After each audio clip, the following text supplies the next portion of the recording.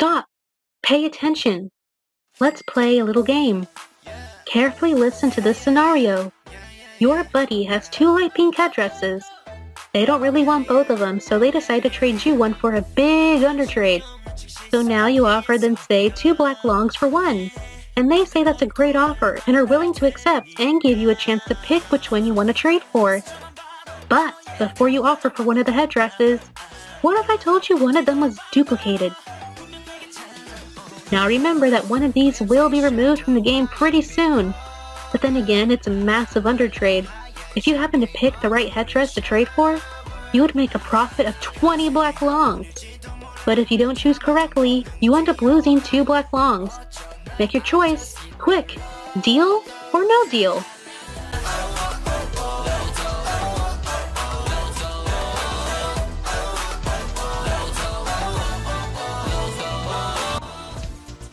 So, did you accept or decline?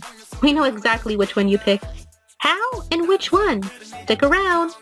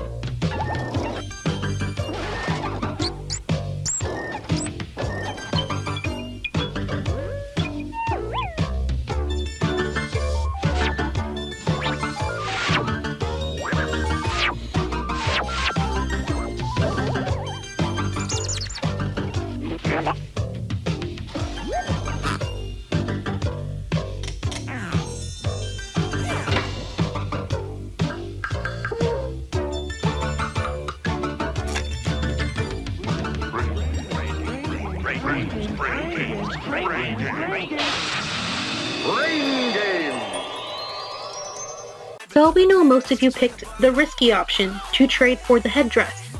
And the reason for so is that there's a 50% chance you can make a massive profit, but a 50% chance you can lose a little bit compared to the profit. So this is exactly why most people picked the risky option. Risk is a very interesting subject. Risk is the potential of gaining or losing something of value. Values such as physical health, social status, emotional well-being, or financial wealth can be gained or lost when taking risks resulting from a given action or inaction, foreseen or unforeseen. Risk can also be defined as the intentional interaction with uncertainty, a probability or threat of damage, injury, liability, loss, or any other negative occurrence that is caused by external or internal vulnerabilities, and that may be avoided through previously taken action. Now, risk is very hard to explain in words. We're sure you've probably taken lots of risks before. To put it in perspective, we showed you the opening game. To make it clearer, we will show you what we mean. Now, imagine I would gift you 10 black longs if you were to play a game. The rules of the game being fairly simple. I play 10 games of Foragem with you, and whoever ends up having the majority wins. But there's a catch. If you lose more than 5 games, you are entirely banned from playing AnimalJam. If you win more than 5 times, though, you get to keep the rares. But another big factor is under play here. It's your mind. I know what you're thinking. You are calculating the risk that it would be undertaken if you were to participate in the game. If you're decently smart, you would know that is half the chance of winning and half the chance of losing. But that's not the only thing your brain is taking into consideration when it is making these sorts of decisions. It depends on the person under the situation, which we will discuss later. The unfair methods that could be used to cheat you into believing the probability of winning is half. For example, Foragem solvers, which is played first, has a winning probability of 1 in 2 million, and much, much more. Here's something you probably didn't know. There's actually a unit to measure risk of death. This is called 1 micromorph, coined by Ronald A. Howard, and is an amount risk equal to 1 in 1 million probability of dying. For example, traveling in a plane for 1,000 miles increases your micromorph by 1, which is a 2 in a million chance of dying. Similar to 230 miles in a car, 20 miles on a bicycle and every 6 miles on a motorbike. Now, to represent this, imagine I flipped a coin and I got heads. I flip it again. I got heads. Did it again, and again, and again, 20 times and got heads. Every single time.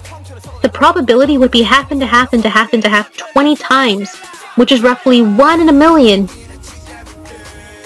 But in games like AnimalJam, there is practically no risk of death. Right? Wrong. For every 3-hour session of AnimalJam you play, you have a 1 in 100 million chance of dying, which is 0.01 microwarps. Of course, this is a very small and rough number, but this shows how risk really is everywhere. Every small decision it may be, from picking either chocolate or vanilla ice cream, or picking which toothpaste you're gonna buy. Here's something you probably didn't know. Back in the days of F-Man,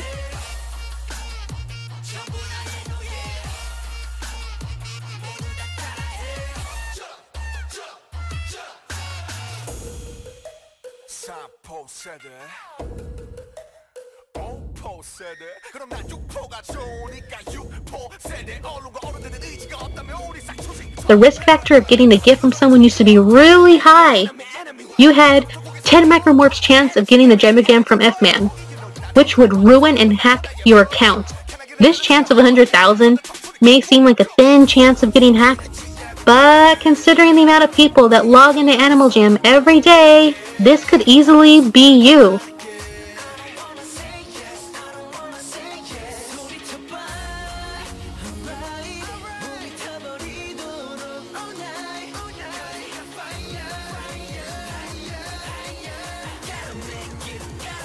Now, a buddy tells you he might have sent you an extremely rare item from an account you don't know. Would you risk opening the gift now? Sounds like a 50-50 chance again. Take your time and decide.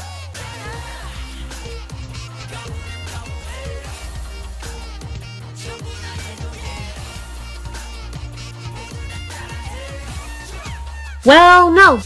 The probability of a buddy who is not your best friend sending you an item is very low, putting F-Man gifts right into your jags. To emphasize my point, I want you to play another game. Think of scammers. Now, a lot of people have gone into Jamal Township and have seen someone scamming, but how exactly is it scamming? Well, the way you win prizes really don't stick to what would be called a giveaway.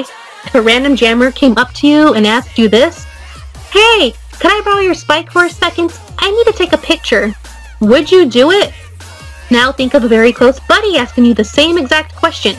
"Hey buddy, can I borrow your spike for a second? I really need to take a picture."